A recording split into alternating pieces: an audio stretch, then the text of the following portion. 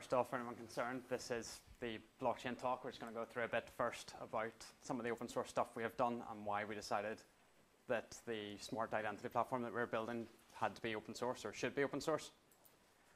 So first of all, I'm going to talk about what is open source software, which I'm sure pretty much everybody here knows, but just covers a couple of the advantages and disadvantages for us in the industry and why that makes sense again with a smart contract. Then a bit about some of the open source stuff we've done before now to bring in, like building up a bit at a time to what we're doing now and the journey that me and Ciarán have been part of, trying to take our blockchain solution from a web app that we built through to an open source block that other people could actually use. Then I'm going to pass over to Ciarán, who's going to talk actually about the blockchain technology itself and the Ethereum and the smart contracts and how it's all put together. Then we're going to go in just a bit about how it's helped us, because this is the first time either of us has developed an open source solution, and there's a couple of lessons there that we really didn't think about until we actually had to do it. So open source software is software that anyone can code, can inspect, modify, or enhance. So the advantages and disadvantages there for us they're kind of twofold, because they apply the advantage quite often, the disadvantage as well. So first off, the disadvantage is from a security perspective. Anybody can look at your code straight off the bat. Anyone can understand how it works, potentially see a problem. And that's an issue if you're a malicious user. If you're a good user, that's only going to help us because you're going to contribute back to the system. And that's quite important for, I don't know how many people here keep up with the blockchain news or the Ethereum news or what's happening in the industry. Because there was an exploit a while back called the DAO exploit, where someone found an issue in one of these contracts that was open source, and rather than report it, they were just able to slowly drain money out of an account, like one transaction at a time over a period of a day, and no one could do anything but watch the money go. So it's important that people understand these smart contracts then, and the more eyes, Fingers, the founder of Linux, said, with enough eyes, all bugs are shallow, and the more people we have looking at it, the more people understand the smart contracts, the more effective they'll be. Then the other one is, which is the big one for us as a consultancy company, is perception. So before, you could just write your code and no one would ever really see what's going on in the background. They'd only see your front end and how it performs and the bits that they were interested in. Whereas now, a bit like being a craftsman or an artist, somebody can look at how your code is written and how it's built, and you can be judged on that before you even give it to someone. And that's important for us, because then if we do build it well, as you see with a couple of the bigger open source communities, you get people involved, and people want to promote you on their own and want to help document the system. So a couple of notable open source products are sort of Git, Chrome, Android, Apache, Docker.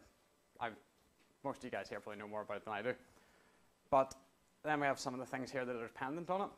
And in the honorable mentions section here, I thought these were kind of important based on what I said previously,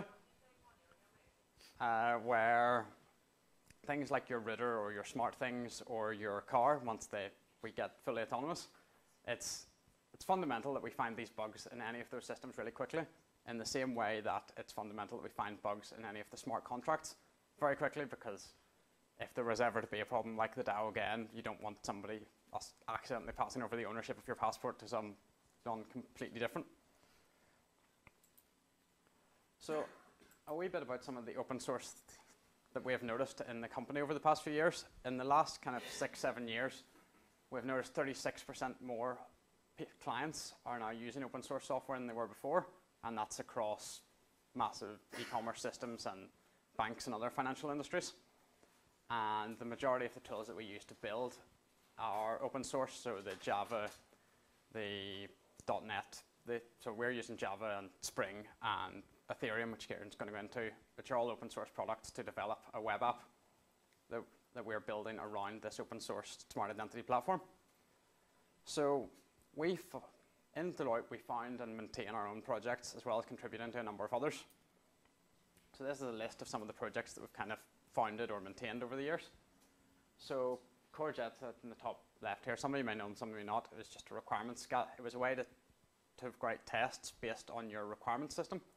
And then we have things like Imposter, which was a mock-in framework, and Clone, which is CMS. And then we have test containers, which is just a way to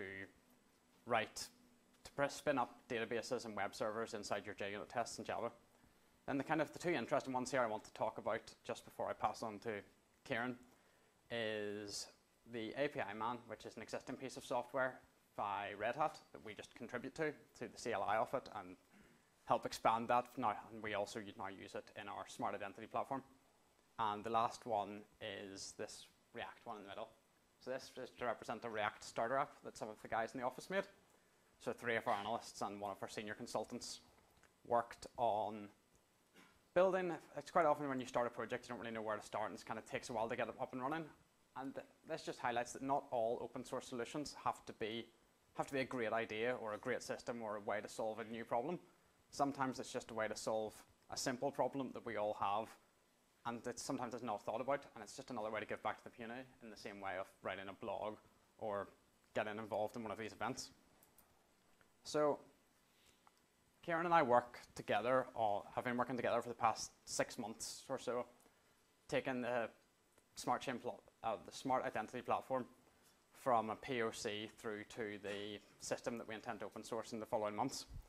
I'll now pass over to Ciarán, and he will run you through actually a bit about the blockchain and the SmartIdentity platform and how it's all going to work. Thanks, Jamie. So just I suppose starting off to provide a wee background in blockchain for those who don't know it. The blockchain is a distributed ledger of time-stamped transactions that store and update data that's stored on the network. The original implementation of blockchain, I suppose, is well known. It's the Bitcoin platform, and that itself is an open source platform. That launched in 2008, but that wasn't the very first or initial concept for cryptocurrency. Earlier attempts were made at developing cryptocurrencies. Mostly these were scuppered due to the elements that you see in the left-hand side surrounding cryptography, peer-to-peer networking, timestamping, and digital signatures. Again, a white paper in 2008 by the elusive Satoshi Nakamoto delivered a solution which encompassed all of these ideas into what is now known as the Bitcoin blockchain. Over time, that cryptocurrency has gone and had its ups and downs, but it's steadily progressed until a stage in around 2013 when another white paper by another very intelligent computer scientist named Vitalik Buterin identified 2 of the newer concepts that can be implemented with blockchain, which you can see are smart contracts and the digital ID. Yep. So smart contracts, that white paper by Buterin in 2013 outlined an earlier white paper that was published by Nick Szabo in 1996.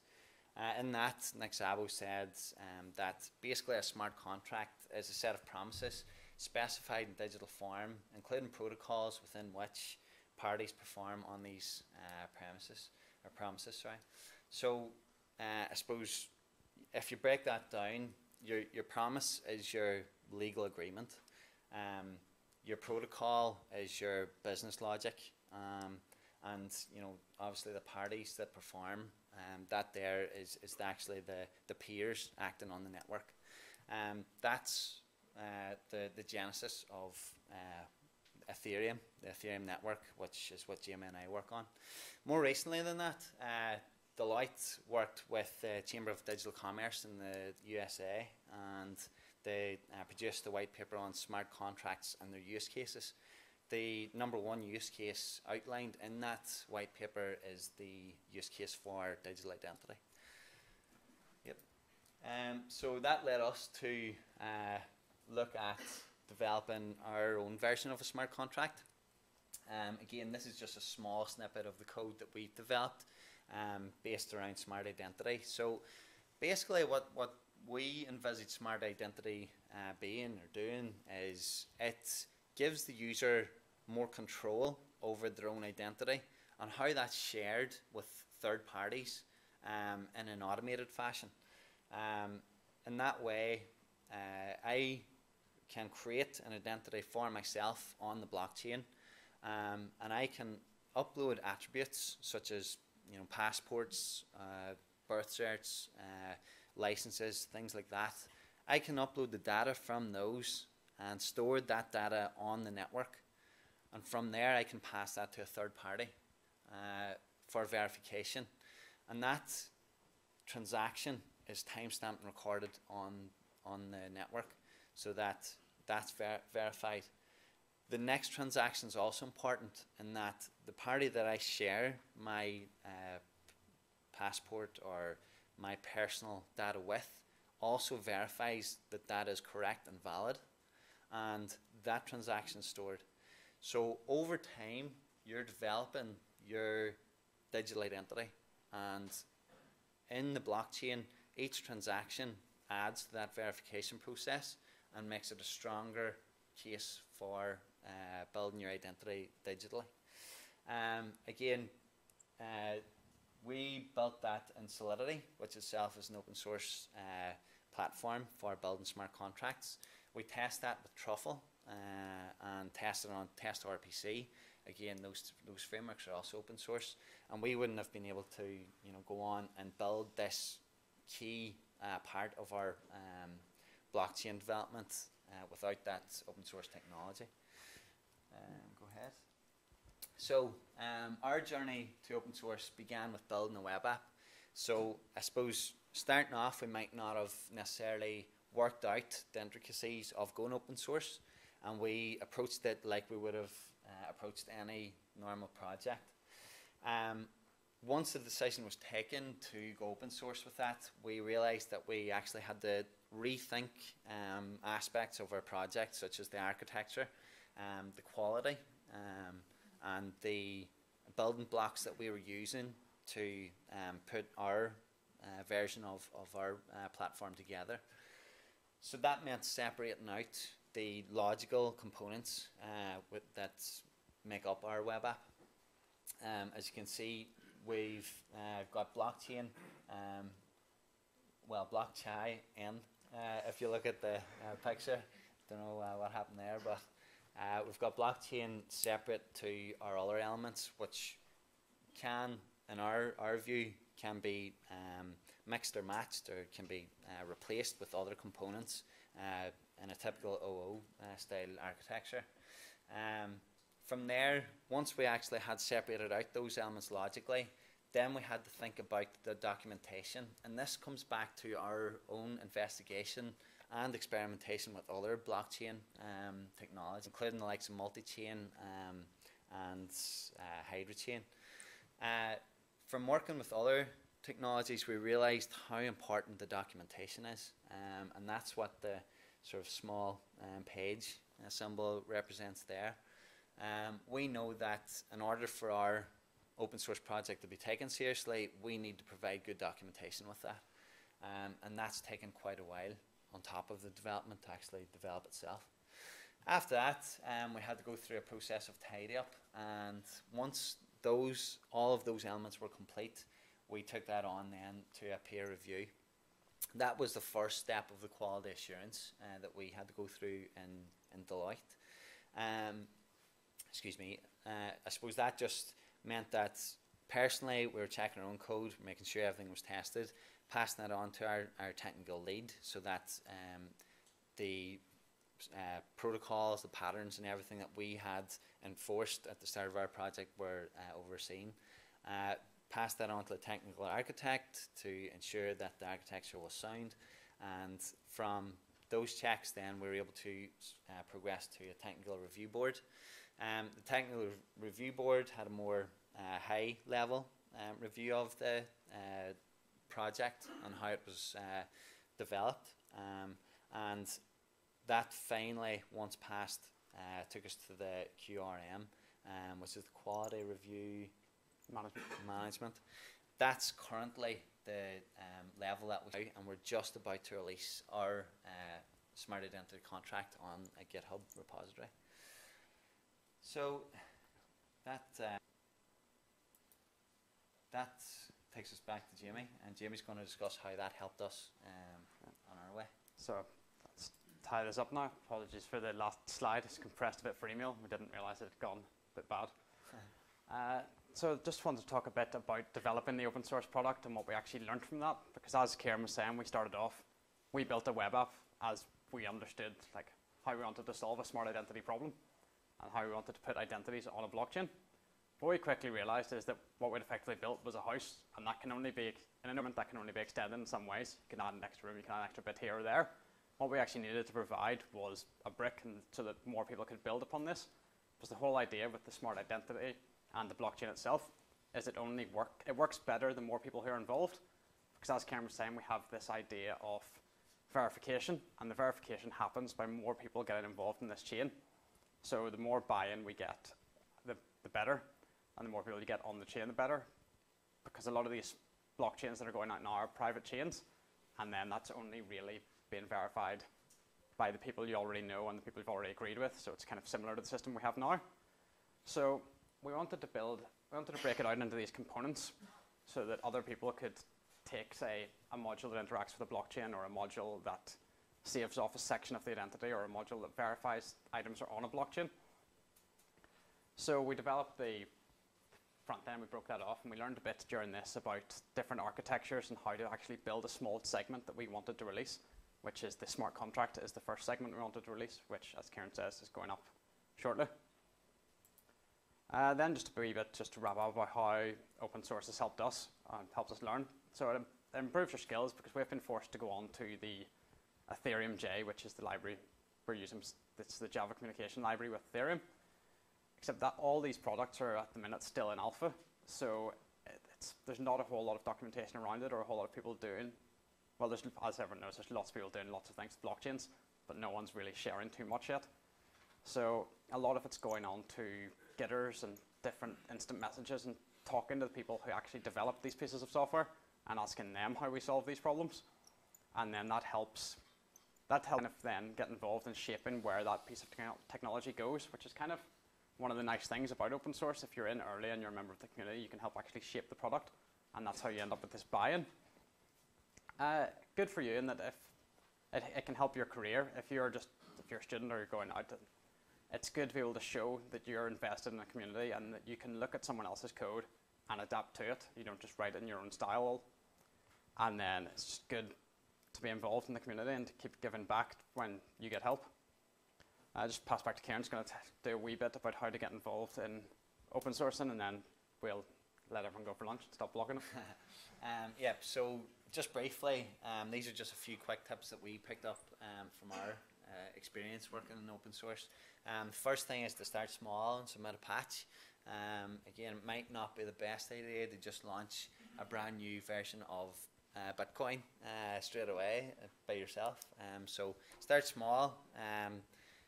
By all means, be ambitious, but submit a patch and obviously have it absolutely thoroughly tested locally first before submitting that patch. Ask before starting work to avoid disappointment. So again, I suppose it's about building up your confidence. If you want to become known and develop your reputation in open sourcing, you have to work on it. But your confidence might take a dent if your first contribution is turned down. So don't be afraid to talk and ask questions.